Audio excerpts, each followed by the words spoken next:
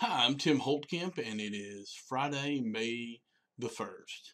And I'm going to be covering what it looks like from when you receive the email asking you to start the loan portion of the economic injury disaster loan through the time frame in which you receive the documents to fill out to actually get the loan funded.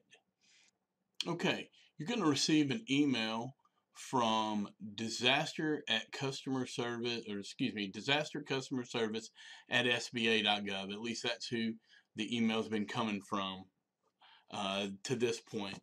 But certainly it will be an SBA.gov address. And if you look um, in the subject line, it's going to be SBA application number, and that's going to be the application number. It's going to be your unique application number. Make sure that's the same one that you received.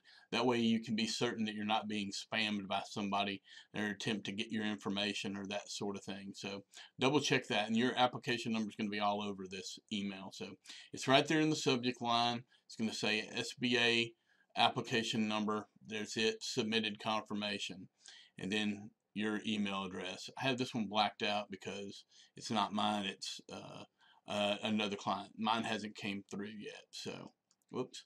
All right, and then this is what the email looks like. Basically just create your SBA injury disaster loan portal.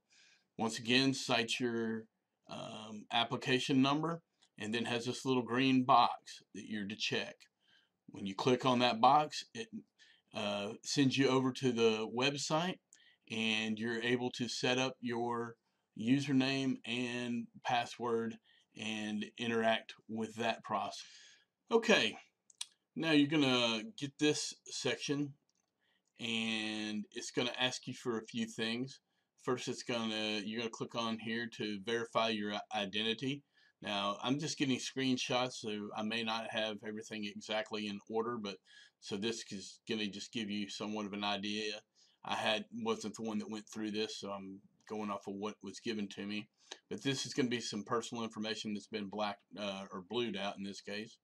This is the amount of the loan that you've been approved for. Here's the application process and funding tabs.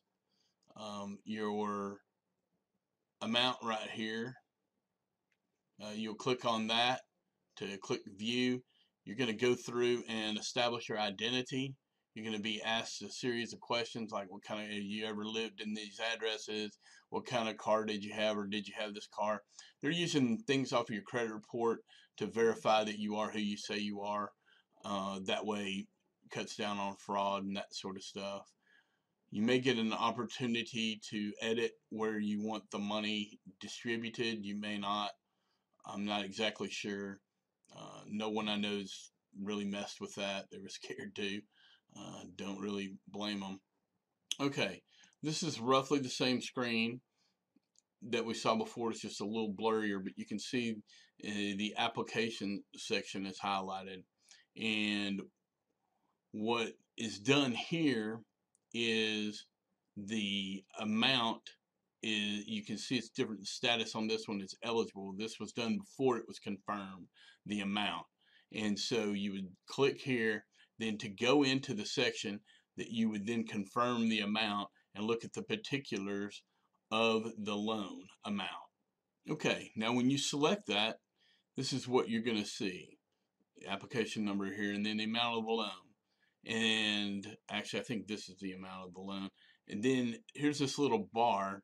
You can see 30 years, the interest rate. This is a nonprofit, so it's at 2.75, but for profits will be 2.75. And here's the payment for the amount. There's a $100 basically third-party fee. Let you know that 12 months after closing is when the first payments due, 30-year term. And then you can take this little red circle, move it down, and the amount will go down and the payment will adjust. And you just select wherever it is that you want. You select the amount, and then you confirm that amount, and you go back to the next screen. Alright, I'm going back to this home screen here because it's probably the cleanest.